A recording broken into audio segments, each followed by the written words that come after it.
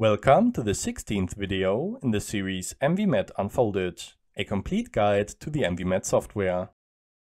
In the last video, we explained how to generate and customize visual maps using our simulation output data.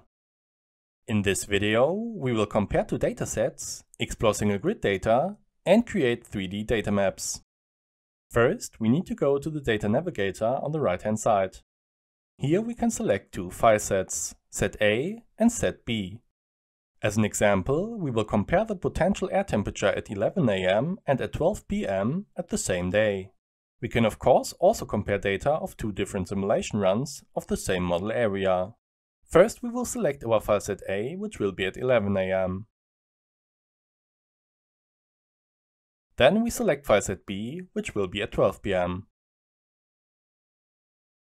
Now that we have both file sets selected, we will have a quick look into the Data Navigator settings.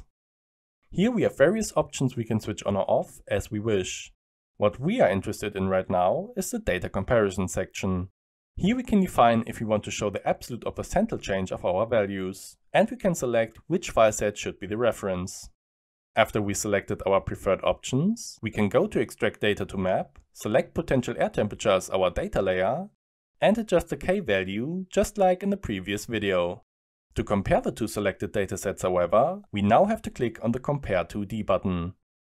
Leonardo will now create a map that compares the potential air temperature values at the two different times.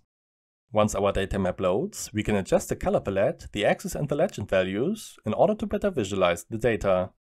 To analyze simulation data of a single grid cell, we simply need to right-click on the grid cell and select the option Explore Grid Cell. In our case, the data of the observation file set will be loaded. After that, the analysis window will appear. Here we can choose a time range for the data we want to analyze.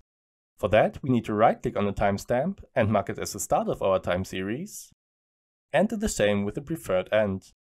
We can then click on any of the variables on the right side of the window to show them in the graph on the left side. We can also adjust the color and point style and select which axis the graph refers to. If we wish to export the data from the grid cell, we can click the Export Sheets button to export our data as an Excel file. Now we are going to create a 3D map. For that, we simply need to go to the Data Navigator and click on Extract 3D. Of course, we can also compare maps in 3D. Once our 3D map has loaded, we can change a variety of settings just like in the 2D mode. We can also navigate around the map using the View control. If we activate the Data Layer 3D setting, we first see a big blue cube. That's because all of the data cubes of all of the grids in the model area are visible right now. To change this, we can either filter volumes by their data value, or we can filter them by location.